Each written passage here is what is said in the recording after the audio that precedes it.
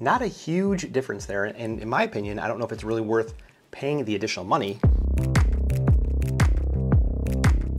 What is going on, everybody? It is Mike. Welcome back to the channel. I'm super glad that you are with me today because we are unboxing the new Mac Studio. This is the M1 Ultra, complete overkill for what I need, but I am really interested in it. More so from the fact that I know if I open it, I'm gonna keep it, but I don't know. I really wanna unbox it. I wanna see what it's like. I wanna see what it's gonna be like to edit this video. So let's get on with the unboxing. This is gonna be a purchase I know I regret because I'm gonna wanna keep it. This is the 64 gigabytes of unified memory, 1 terabyte SSD with the M1 Ultra. So this is the $39.99 price point for the M1 Ultra in Mac Studio. Now, if we see here, it's got the same fabric handle that we saw on the Studio display and on the Pro Display XDR. Really nice here. We're gonna open this up.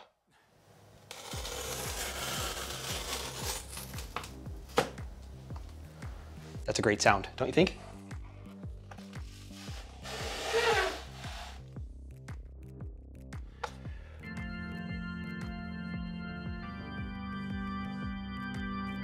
Wow, that's pretty neat. You have this very intuitive box design where all you do is push out, pull the sides open, pull the top up, and out comes, oh my gosh, this is so heavy. Oh my gosh, this is so heavy. I did not expect it to weigh this much. It is so heavy. Wow. All right, let's put this down here for a second. Oh my gosh, that is so heavy. You have this braided power cable, which is obviously removable.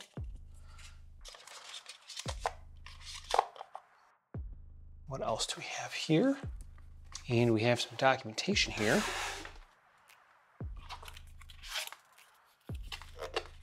But that looks just to be about it.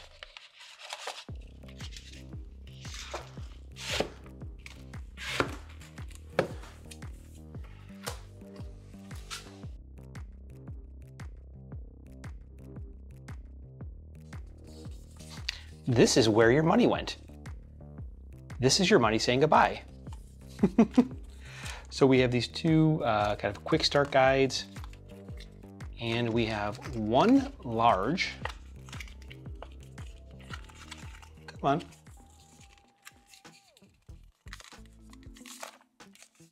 one large Apple sticker. It's bigger than that. So very cool. So the reason why I'm saying that I'm gonna regret this is because I have a brand new 2021 MacBook Pro 16-inch with M1 Max. This is like complete overkill. I don't edit in 8K footage, or I don't shoot 8K. Everything I shoot here is 4K, even though it is ProRes, but still there shouldn't necessarily be that big of a deal with this. I can't believe how heavy this is. All right, just wanna see what this weighs. 3,462 grams, 7 pounds, 10 ounces for the Mac Studio with M1 Ultra. Okay, that's a beefcake. So let me give you a couple observations for me to share as someone who is coming from a 2021 16-inch MacBook Pro with M1 Max. Now this M1 Max, 10-core CPU, 32-core GPU, and it has 32 gigs of unified memory. Because of the way that Apple has optimized ProRes, since they are the people that created it, it runs very smooth on any Mac, not just the Mac Studio or the MacBook Pro. It runs very smooth. But because of the amount of RAM that I have in the Mac Studio, 64 gigs, it really is effortless in my assessment. I think that's the biggest difference here is how much RAM that this device has, 32 gigs versus 64. And that's probably my lesson learned. If I were to buy another computer, I would buy something that has more RAM than 32 gigs. It really helps Final Cut run very smoothly. Really, it's buttery smooth. I'm able to add adjustment layers, color correction, video graphics on this, and there's really no hiccups, no type of slowdowns whatsoever with 64 gigs. And really my timelines are, they're 4K, I have color correction, I have color balance, I have some LUTs on there, and they're usually very heavy in terms of graphics. But this really helped me from a video editing standpoint. Now, in comparison to the MacBook Pro, it's a little bit, sometimes, you see that hiccup, you feel it as someone who edits video with it, or when you're using any program actually. If there's a little bit of a hang up, it's like a split second, you're like, oh wow, what's going on here? So that is the biggest difference in my opinion. Now I can tell you I was able to render the unboxing clip that I had here on the Mac Studio in 15 seconds in comparison to I think 19 seconds with the MacBook Pro. Not a huge difference there, and in my opinion, I don't know if it's really worth paying the additional money, $4,000, for that type of savings. Now, obviously if you do it every day, you know, there's some compound there, but for me, it's not necessarily a big difference. Additionally, I was able to do several other tests using both the MacBook Pro and the Mac Studio and Final Cut, which asterisk here, and it's a kind of a big asterisk. Final Cut 10.6.1 is what's out right now, but 10.6.2 is what Apple used in their tests when they talk about their specs. So it's really unclear at this point that Final Cut 10.6.1 has been optimized for the Mac Studio and the M1 Ultra. I don't think it has, and that's going to be one of the key factors in getting better speeds out of this. As software gets optimized for the M1 Ultra, you should see better performance in that, which would make sense why I am not seeing a huge difference between these two machines.